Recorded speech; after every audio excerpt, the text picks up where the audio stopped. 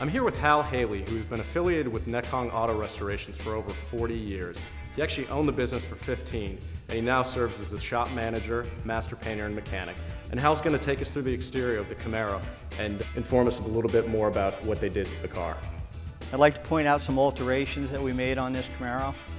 2010 Camaros have single lights in the front.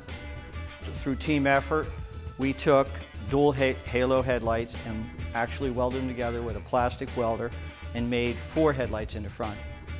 We had to lower the rad support down to make everything fit for the supercharger. The car really flies. It has hit speeds of in excess of 150 miles an hour. The engine compartment is finished in duplicolor paint, so it looks really sharp. We've decided to integrate the hood into the bumper cover and extend it outwards, and as you can see, it fits beautifully. It was a lot of work, and the idea behind it was so that we could inject more air through this channeling right here into the K&N air filter, which developed a little bit more horsepower. Nekong Auto Restorations decided to go with MTI racing components on this Camaro. Bilstein shocks, Brembo calipers, which are finished in the same color as a lot of the trim on the car. We put some ground effects on the car, which didn't come on this particular model. We decided to make the quarter panels kind of like the Z06 Corvettes, whereas we cut it out. It used to be flush here, and we brought it in and did a lot of fabrication, a lot of welding.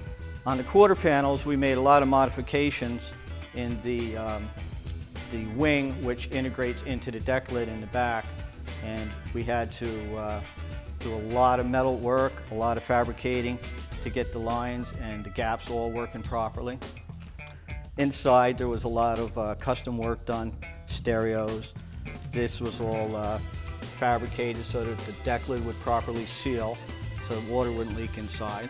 But the real thing about the back of this car that is cool is Camaros have 4 taillights. We made 6 taillights in the back through the use of a plastic welding kit, which is totally different than any other Camaro. What we did was we came up with checkers and we laid them out, and it took hours and hours and days to lay them out. And we did a lot of fading with blue duplicolor paints, a lot of striping around the corners, highlighted the whole car, and it's got 5 coats of clear on it.